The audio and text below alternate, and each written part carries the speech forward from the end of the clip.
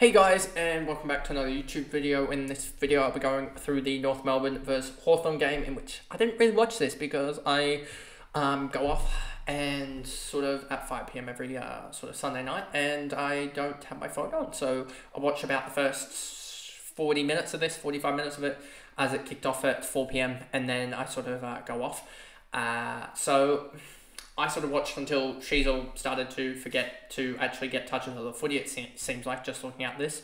And Tristan Xerri took over. So that'll be one of the biggest misses of the year for me, is Tristan Xerri on the fantasy front. And I think that was as I said, I think in the Swans game, that was the logical decision, going Grundy over Xerri. One, because Xerri didn't have a bottom out option. If it got wrong for Xerri, you were going all the way up, it looked like, or you were missing out on, you had to trade out one of your rookies. So that was one of the reasons why I safeguarded against going Xerri. And also the other reason was Grundy had a 118 and his cash generation had already basically started because of opening round. So I think there was logical reasoning to go Grundy, and that's why I'm not kicking myself about that.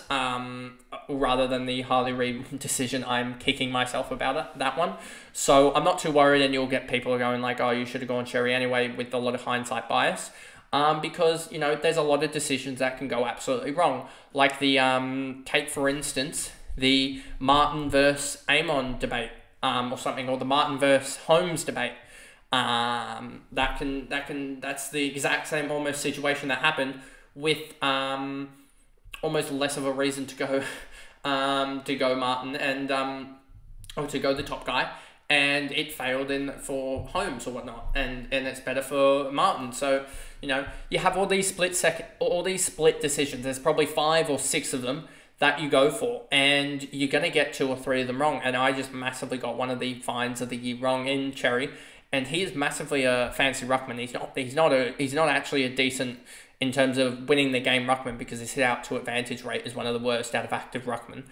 But he just racks it up in the fantasy. So it is annoying to watch as a non-owner, as he is slowly but surely putting himself as that sort of top 5 ruckman in the comp in terms of fantasy.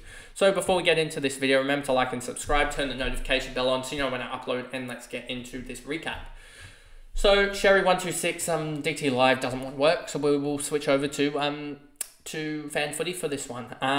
Tristan Xerri, I know that he was tracking along nicely, but it wasn't terrible. I think he had 22 in the first or something. I think that's from where he was. Let me just see if DT wants to work. Oh, yeah, it does. Here we go. 33 in the first. Wow, he really kicked on late. 33, 29, 28, and 36. So very consistent, actually. But you can see Sheasel here. You'll see what I mean. He was on, you can just see here, 44. And then, yeah, he was tracking along nicely. And then 13 in the second. Yeah, no, thank you. And then 29 and 20. So we got to 106, an alright captain score. You mean when you score 106 with a captain, it's alright, and a 110 in Supercoach, so pretty alright with that. And then you just look at the rest of this team. What went on, boys?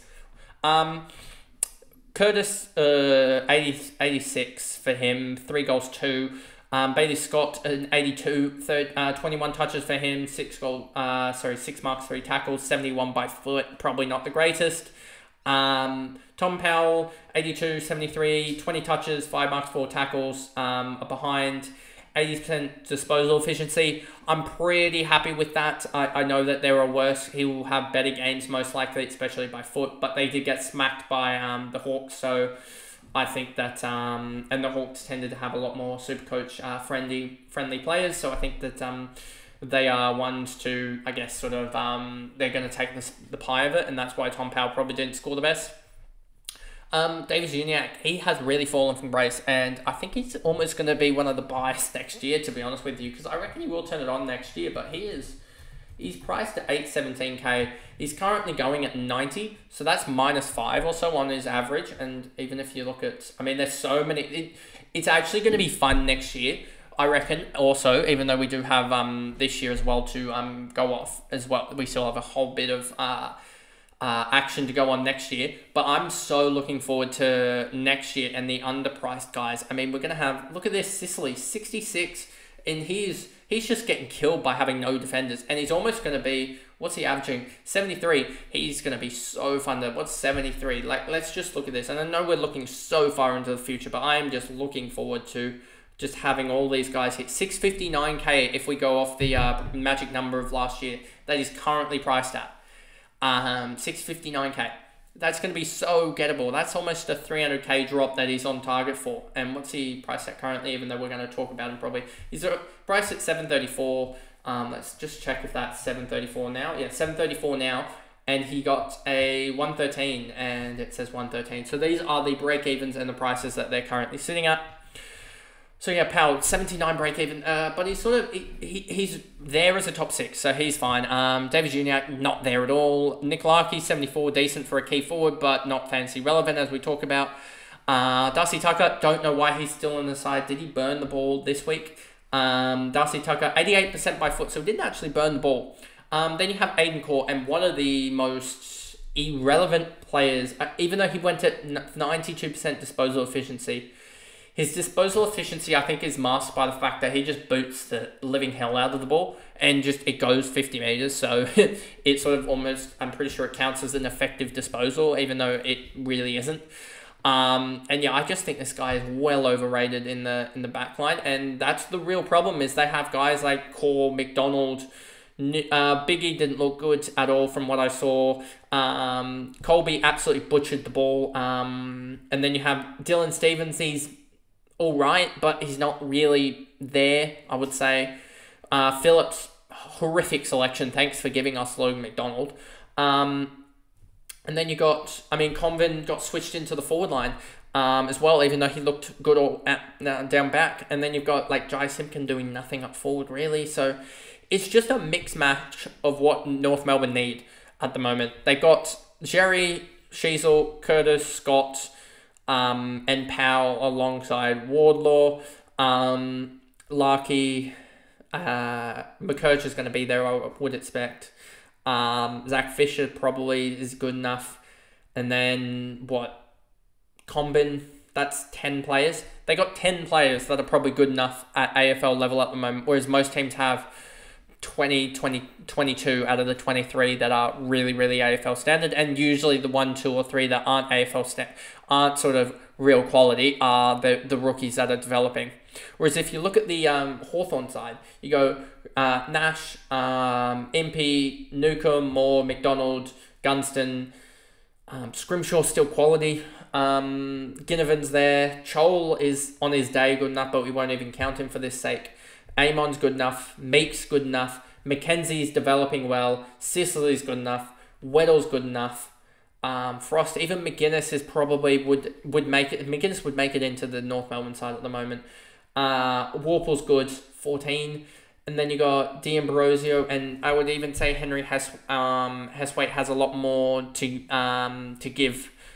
He's just getting limited time. But still, that was like 14 or 15 in the Hawks, who are another bottom side. So there's 4 or 5 better players, more sort of AFL quality players in the Hawthorn side than there are North Melbourne. And it just shows the horrible recruitment that they've gone down.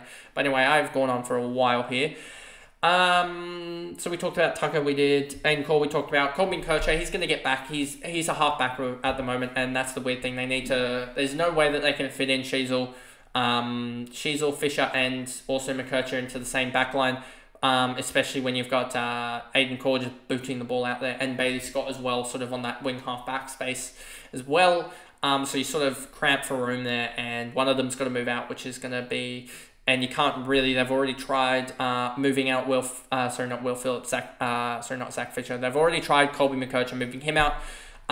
Zach Fisher, you gave him the promise of playing half-back, so I wouldn't be moving him. And then you also, so you sort of almost have to move Sheasel, but Sheasel's so important to their side off half-back that you can't really move him, so they're sort of stuck with too many half-backers that need to play.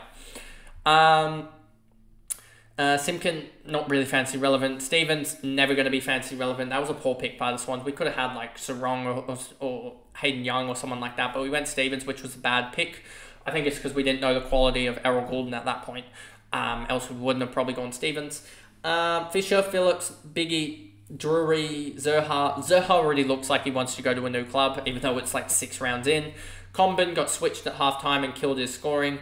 McDonald, Dersma, Ford, and Sellers. Then we go over to Hawthorn quickly here, and Connor Nash looks good, but he sort of has it seems like one or two good games, and then a poor game we saw a couple of weeks ago where he absolutely butchered the ball. Ari Morrison, 104, Impey, 104, Newcomb, 103, really good fantasy Supercoach ratio for those Supercoach people out there. So an interesting watch over the next couple of weeks, as I believe he's going to get back into form and start putting up 110s in Dream Team or Fantasy, and that's going to probably convert to 120s in Supercoach. So he's an interesting watch if he bottoms out. Moore, 96, I really liked it. Kicked 4 goals. I need to see his role and his splits. I really like Moore in the midfield, and I don't know if they necessarily did that, but if they did, then that's fair play to moving him back into the midfield. McDonald got involved, and I think he's one. I'm really looking forward to McDonald. He's one of my favourite players from an opposition side. And yeah, 94 and a 108 Supercoach, a 24 disposal, 10 mark effort. Would like to see a couple more, a sort of more even spread of marks and tackles, as I think that's more attainable than 10 marks and 0 tackles. Gunston, 93, 1 goal, 3, and kick it straight, and you get a massive score from him, but not fantasy relevant or Supercoach relevant. Scrimshaw, Chol, Ginnivan, Amond, Meek got smacked in the ruck this week against Tristan Sherry, but you know, what can you do? Meek's developing. Mackenzie, 72, a good development, 17 touches, 5 and 3. I think he's one that can really be useful as an impact player. I don't know necessarily he'll be the sort of racket up possession guy, but I think he can be really impactful off the sort of that fourth guy in off the half forward flank, or maybe even as a winger. Then we go down Sicily. Can't wait for him next year. Weddle, all right, 65. That's sort of what you're going to get off those sort of line breaking halfbackers like Nick Blakey. Nick Blakey, I think, is averaging like 80 in fantasy, 75 in fantasy. Blakey is averaging 85 in fantasy, so he's actually doing all right, but you can see the same thing sort of applies to the likes of a Weddle. Sam Frost, McGuinness actually is on his own right, actually doing well. 4 goals, 1 in the last 2 games, and yeah, he almost deserves a spot on the side, and he can almost give a threat to tagging. I don't think he did tag in this game, but if he did, he might have tagged in the end. But yeah, I generally think he could actually do well as a pressure forward, sort of like we have had in the past with Robbie Fox and sort of a Sam Wicks, but not, and he also has the ability to tag as well. Seamus Mitchell, Jai Sarong. I don't know what happened with Massimo D'Ambrosio, but I'm getting him out anyway. He's done his job in both, well, not really. He didn't do his job in Fantasy, but he did his job in Supercoach, and he somehow got a 60 in Supercoach as well. So yeah, pretty happy about that. Would have liked to have seen him get, if it wasn't an injury, I would have liked to have seen him got some more game time and gotten even just another 4 or 5 touches. That would have been huge for Supercoach, but can't wish for everything. He's done his job and get him off onto a Primo now, but I don't know if he's necessarily injured yet, as I haven't heard anything about that, and it doesn't look like he's injured given Eddie Ford has the injury symbol next to him and D'Ambrosio doesn't. Blake Hardwick and then Henry Hustwaite with a 14, so a pretty weird game, and just North Melbourne look horrific. It's as simple as that. They do not have the call ready that they've got. They keep on drafting midfielders, and I hate to put it this way, but at the moment, the top 10 looks like all midfielders in the current draft setup that we have, and obviously that is going to change the next draft, and it is filled with some father sons, etc. I think Levi Ashcroft in there, etc. But it's not looking good for North that there are a lot of just straight midfielders. I mean, at least they're tall midfielders. But yeah, so it may lend to the point that Harry Sheezel just stays off halfback if they get another midfielder. But they just look horrific, and their midfield's a problem, their defense is a problem. They cannot be conceding 100 points pretty much every game if they want to be competitive, and they have no one down there that's really there for the long term, I don't reckon. Well, I say that. I mean, in terms of defensive quality, they have no actual keys really down there. I think Comben needs to be down there, but they swung him forward. And it's what Biggie is your second best defender, or Toby Pink. We knew this was going to be a problem when it happened.